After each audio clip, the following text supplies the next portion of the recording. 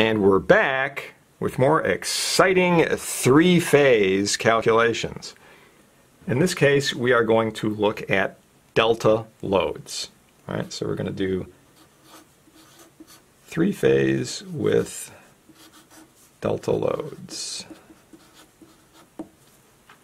So last time we noted, right, there's sort of three sections you could consider: what's happening at the generator, what's happening on the line, what's happening at the load. All right. We noted that there was either an increase or a decrease in certain voltages or currents, depending on the configuration, by this constant square root of 3. And just as a side commentary here, it's not the square root of 3 because it's three-phase. In other words, if you went to a five-phase system, it wouldn't be the square root of 5. All right, that's just coincidental. But in a three-phase system, that will always be the case. You will always have that square root of 3 sort of floating around there, depending on what the configuration is. Right? In some configurations, you won't even really have to bother with that, like the YY configuration. We noticed the currents, they were all the same. It was just the voltage between the generator phase or the load phase and the line voltage. There was that square root of 3. All right, so we're going to see a similar kind of situation, maybe kind of a mirror image of it today, because we're going to look at delta loads. So we're going to start with a delta-delta system. All right, so we got our 3 points out here. Here's our generator.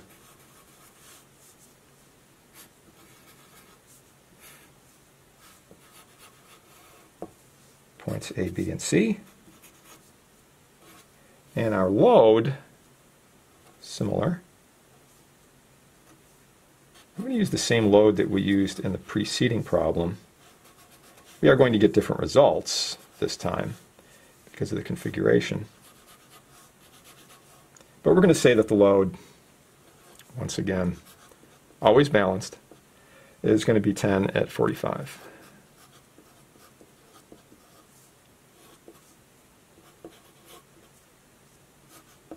All right, so we're going to connect A to A prime, B to B prime. Oops. Something like that.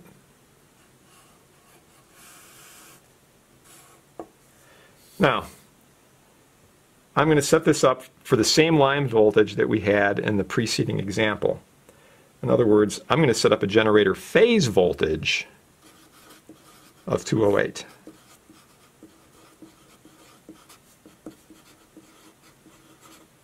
So where do we go from there? You know, what's consistent in this configuration?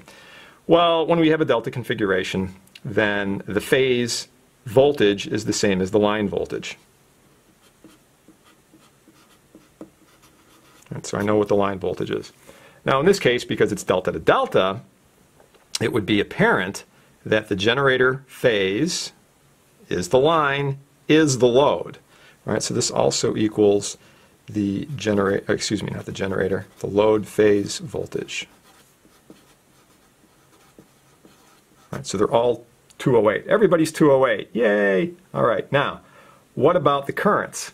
All right, what do we see, for example, for the load phase current? Well, you're generating 208, you're applying 208, and that 208 is sitting across the load, which is 10 at 45. So we just take the 208, divide by your 10 at 45, and again, I'm not going to be too persnickety about the angles here, recognizing that there's 3 going out at 120 and 240 from the base. But anyway, when we divide that out, right, we're going to wind up with 20.8 amps. All right. Okay, negative 45 degrees for that particular one. But that's what we see for the current sitting in the load, right? So you could imagine, I'll just arbitrarily draw a direction and say, okay, here's my my load phase current, right? That's 20.8 amps. Well, what do you think is going to happen over on the generator? And what's happening in the load, right? Like, what is this current? And then what's that current? Well, look, there's 208, there's 208, and if we always remember that the generator apparent power has to equal the load apparent power, because otherwise, you're violating conservation here. That's got to be true. So if they have the same voltage, what do you think? They would have to have the same current. Okay, so this is also going to equal I of generator phase. But what about the line current? Right? I mean, the line current is clearly, in this case, not the same as either the generator or the load. Right? In the preceding examples that we looked at, we had a Y-connected element in here, so you could kind of figure out, oh, this is a single thing. The line current is going into this little Y-shaped load. All right, so that was kind of an obvious sort of situation. But here you got the split out. So what ends up happening? Well, the same kind of thing that happens in the Y connections with the voltage is what happens with the current. In other words, we find that square root of 3 coming in. So I line winds up equaling the phase current. In this case, they're the same thing, but I'll just go back from the generator. Times square root of 3. Right. That will work out, in this case, to about 36 amps. Right, so we take 20.8 times square root of 3, we get about 36 amps. Okay? And finally, we can figure out what the generator and load apparent power is. What do we have for a voltage? Well, we got 208, right?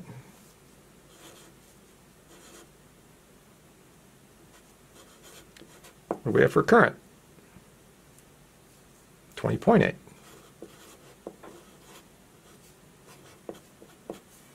Multiply those out, and we get approximately 4320 volt amps. Again, that's per leg. Now, if you're thinking, hey, wait a minute, we had an identical load last time, we didn't get anywhere near this. We got like 1440. Why 4320? Because in this case, we got 208 volts across 10 ohms rather than 120 volts across 10 ohms. So there's clearly a difference here, right? And we're pulling a lot more current. All right. Final configuration would be a Y to delta configuration. So let's put our 3 points in here again. And this is going to be the generator coming in like so. And I'm going to set this up so once again we get the same kind of result. Point A, B, and C. And then here is this identical load.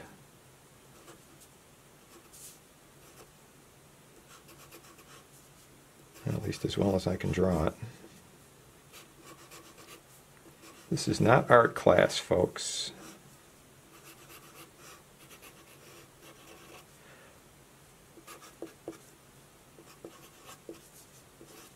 All right, so let's connect them up, A to A.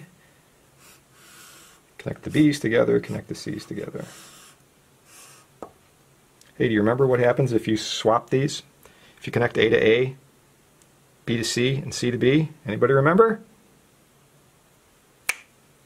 You get a motor that turns backwards, right? That's not always a good thing. Think of a drill going backwards, right? If you're trying to drill into something and it's going the wrong way, oops, not so good. Okay, so I want to get the same kind of result in this circuit as I have in this connection over here. In other words, I want to end up with the same load conditions, right? I have this same ZL, 10 at 45. What did I have for a load phase voltage? Well, I had the 208. I still want that. How do I get 208 out of here? All right, so let me just put down what I want to get.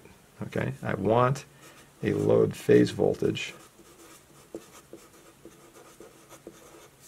of 208 volts. Now, because this load is set up in a delta configuration, right, the delta configuration has this characteristic that phase is the same as the line. So this would be true that that's also equal to your line voltage. Okay. Now I come back here and I say, what's the deal back here? Well, when we go from the Y configuration, you might remember from the preceding video there's that square root of 3 that's going on. Okay, so if I want to find out what the generator phase voltage is,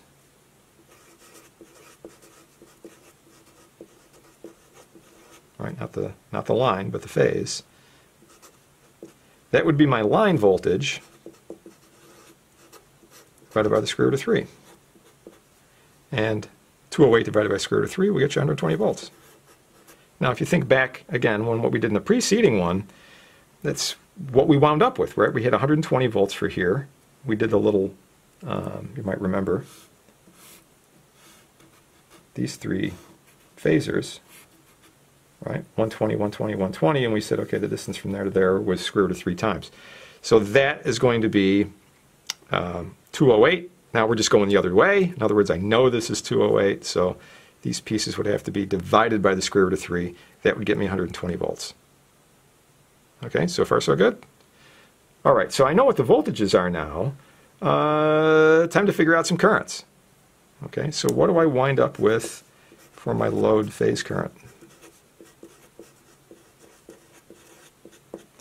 Well, back to my load. We knew that was 208 volts. So I got 208 volts. What's my impedance? It's 10 at 45. The magnitude of that current, once again, is going to work out to 20.8 amps. And I will say the same thing I said last time, which is, I don't care how you got the 208, right? Just do it like that. Here you get 208 because you have a delta connected generator where the phase is 208.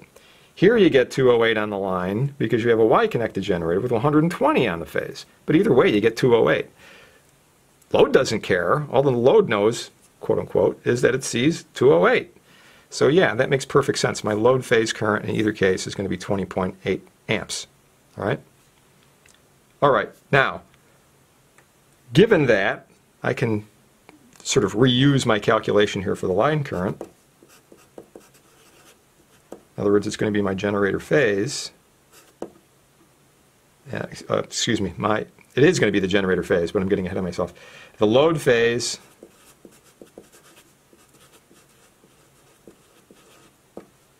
times the square root of 3, which is the 36 amps, right? Same situation we had over here. So you just think, hey, I got 36 amps. Well, now it's pretty easy what I just said a moment ago. The generator phase has to equal, in this case, whatever the line is, right? Because it's just a direct connection. This is this. There's no splitting, there's no combining.